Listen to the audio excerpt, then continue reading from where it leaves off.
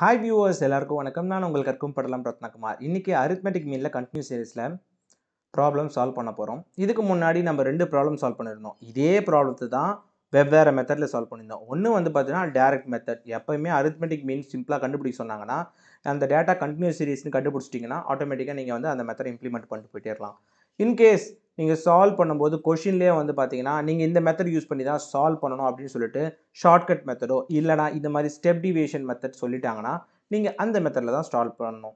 For example shortcut மெத்தட்ல எப்படி solve பண்ணணும்னு சொல்லிட்டு நம்ம வந்து போன ப்ராப்ளம் பார்த்தோம்ல. இப்போ ஸ்டெப் டிவியேஷன் மெத்தட்ல எப்படி சால்வ் பண்ணணும் அப்படின்றத பார்க்கலாம்.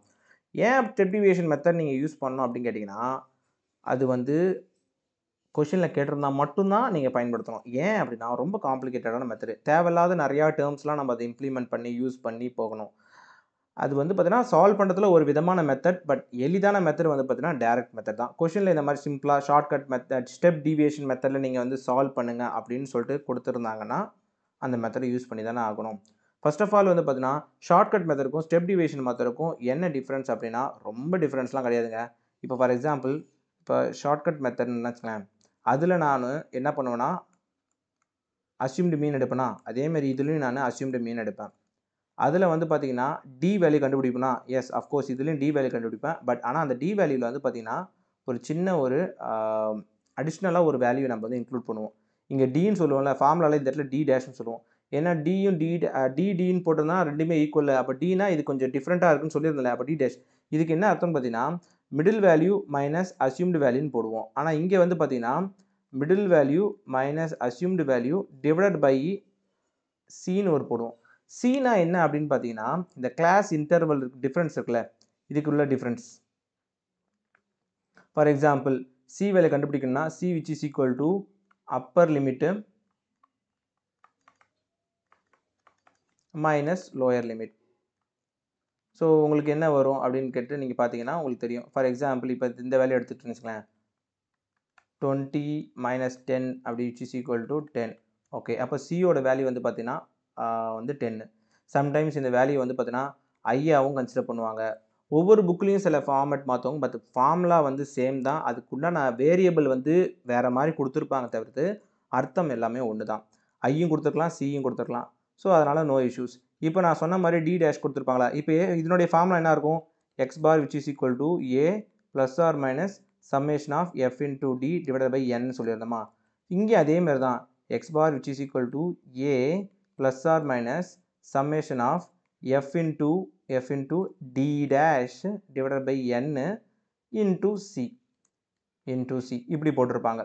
ஸோ அதை நம்ம வந்து சால்வ் பண்ணணும். இது ரெண்டும் ஒன்றா இருக்கணும். ஓகேங்களா, இது வேறு. ஸோ அப்போ இந்த மாதிரி கொடுத்துருப்பாங்க. இந்த இடத்துல சி இன்க்ளூட் பண்ணியிருப்போம், இந்த இடத்துல சி இன்க்ளூட் பண்ணியிருப்போம். ரெண்டும் ஒன்று தான். இந்த இதுவும் என்னென்னா இங்கே சி ஆட் பண்ணிவிட்டு இந்த இடத்துல சியை டிவைட் பண்ணிட்டு இந்த இடத்துல சியை மல்டிப்ளை பண்ணுவோம். அது மூலிமா ரெண்டும் கேன்சலாக தான் ஆக போகுது. ஓகேவா. ஸோ ஆனால் பட் ஸ்டெப் டிவியேஷன் மெத்தட்னு போட்டிங்கன்னா இந்த ஃபார்முலா யூஸ் பண்ணி தான் நீங்கள் போடணும். இப்போ உங்களுக்கு ஓரளவுக்கு கிளியராக புரிஞ்சிருக்குன்னு நினைக்கிறேன். ஸ்டெப் டிவியேஷன் மெத்தட்னா என்ன, ஷார்ட்கட் மெத்தட்னா என்னன்னு சொல்லிட்டு. இப்போ நம்ம ஸ்டெப் டிவியேஷன் மெத்தடில் சால்வ் பண்ண டேரெக்டாக போயிடலாம். ஸோ அதுக்கு நான் என்ன பண்ணிக்கிறேன்னா இதை ரப் பண்ணிக்கிறேன். ஓகே, இதை ஃபுல்லாக ரப் பண்ணிக்கிறேன். ஸோ நீங்கள் நோட் டவுன் பண்ணிக்கங்க இதை. ஓகே, ஃபர்ஸ்ட் ஆஃப் ஆல் ஃபார்முலாவை கிளியராக எழுதிக்கங்க. ஃபார்முலாவில் கிளியராக என்ன எழுதணும், ஓகே ஸ்டெப் டிவியேஷன் மெத்தடில் எப்படி சால்வ் பண்ணணும், ஸ்டெப் டிவியேஷன் மெத்தட் அப்படின்னு போட்டு ஃபார்முலா என்னது, X bar which is equal to A plus R minus F into D dash divide by n into C. Okay, so இப்போ நம்ம ஏ வேல்யூ கண்டுபிடிக்கணும், F into D dash value கண்டுபிடிக்கணும், என் கண்டுபிடிக்கணும், அதுக்கப்புறம் C கண்டுபிடிக்கணும். இந்த எல்லா வேல்யூயும் கண்டுபிடிச்சதுக்கப்புறம் தான் நம்மளால் போட முடியும். ஸோ அப்போ அந்த வேல்யூ எல்லாமே கண்டுபிடிப்போம். ஃபர்ஸ்ட் ஆஃப் ஆல் கொஸ்டின் இருக்கிறத நம்ம என்ன பண்ணணும்னா வெர்டிக்கலாக எழுதிப்போம். So mark X value which is equal to 0 to 10, 10 to 20, 20 to 30, 30 to 40, then 40 to 50. நான் ஏன் இவ்வளோ வேகமாக போகிறேன்னா இதுக்கு முன்னாடி பார்த்த 2 மெத்தட்லேயும் இதே ப்ராப்ளத்தை பற்றி தான் நான் டிஸ்கஸ் பண்ணியிருப்பேன். மெத்தட் ஃபார்முலா மட்டும்தான் மாறும். ப்ராப்ளம் பொறுத்த வரைக்கும் டேட்டாவை பொறுத்த வரைக்கும் ஒரே டேட்டா தான். ஸோ அதனால் நம்ம குயிக்காகவே பண்ணிக்கலாம். So F is equal to 7, 6, 15, 12 and then 10. இப்போ நம்ம கண்டுபிடிச்சிட்டோம். அடுத்து மிட் வேல்யூ எம் வேல்யூ கண்டுபிடிச்சோம். எம்னா என்னது? Mid value. மிட் வேல்யூ எப்படி கண்டுபிடிக்கணும்? ரொம்ப simple. m is equal to lower limit, அந்த எக்ஸில் லோயர் லிமிட் இருக்குல்ல அது plus upper limit divide by 2ன்னு போட்டால் நம்மளுக்கு வந்துடும். ஸோ இன் டீட்டெயிலாக நான் வந்து போன சம்மில் உங்களுக்கு சொல்லியிருப்பேன். So lower limit 0, upper limit 10. So 0 + 10 is equal to 10 divided by 2 is equal to 5.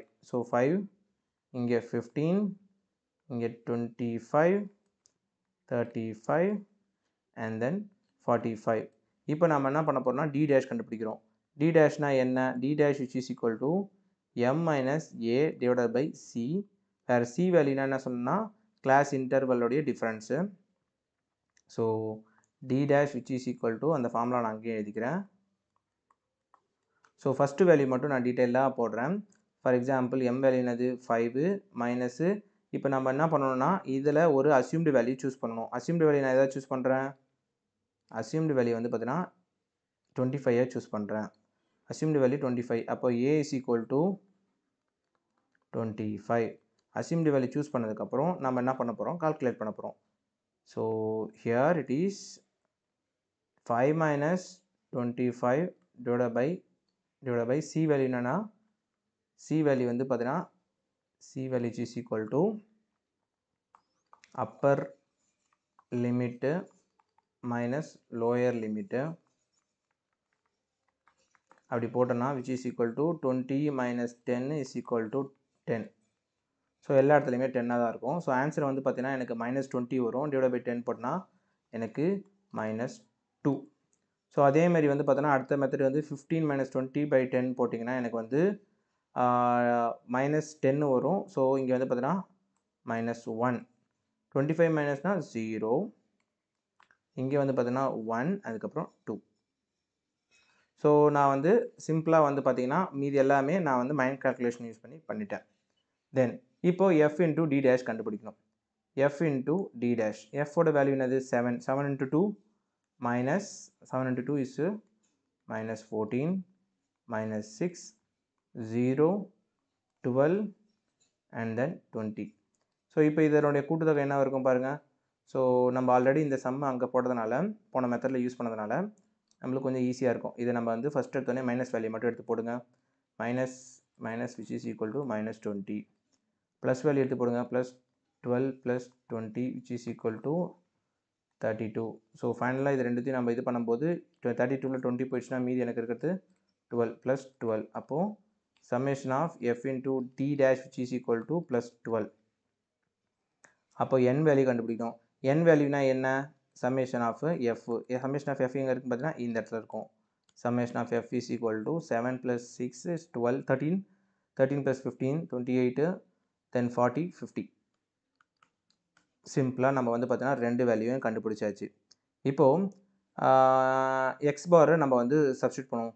X bar which is equal to a value என்னது 25 plus R minus, okay, plus R minus நம்ம என்ன பண்ண போகிறோம்னா 12.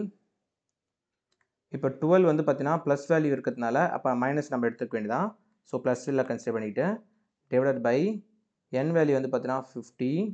அதுக்கப்புறம் வந்து பார்த்தீங்கன்னா சி வேல்யூ வந்து பார்த்தீங்கன்னா ஆல்ரெடி நம்ம கால்குலேட் பண்ணியாச்சு 10. இப்போ நம்ம இது எல்லாத்தையும் போடுவோம். So 0 0 get cancel. 5 டேபிளில் இது டைம், இது வந்து பார்த்தீங்கன்னா எனக்கு எவ்வளோ டைம்னா 2.4 டைம் வரும். ஸோ ஃபைனலாக X bar which is equal to 25 plus 2.4 which is equal to 27.4 X பார். ஆக்சுவலாக வந்து பார்த்தீங்கன்னா இதே ப்ராப்ளத்தில் 3 மெத்தட்லேயும் நம்ம சால்வ் பண்ணி பார்க்கும்போது எனக்கு ஒரே ஆன்சர் தான் வருது. அப்போ கொஷினில் ஜென்ரலாக அரித்மெட்டிக் மீனை மட்டும் கண்டுபிடிங்க அப்படின்னு சொல்லிட்டாங்கன்னா நீங்கள் வந்து டைரக்ட் மெத்தடை யூஸ் பண்ணிக்கங்க. இல்லை இந்த மாதிரி ஸ்டெப் டிவியேஷன் மெத்தடு இல்லை ஷார்ட்கட் மெத்தட்னு பர்டிகுலராக கேட்டிருந்தாங்கன்னா நீங்கள் அந்த மெத்தடை யூஸ் பண்ணி சால்வ் பண்ணிவிட்டு அழகாக நீங்கள் சம்ம முடிச்சுக்கலாம். இப்போ நம்ம சிம்பிளாக சம்ம முடிச்சிட்டோமா?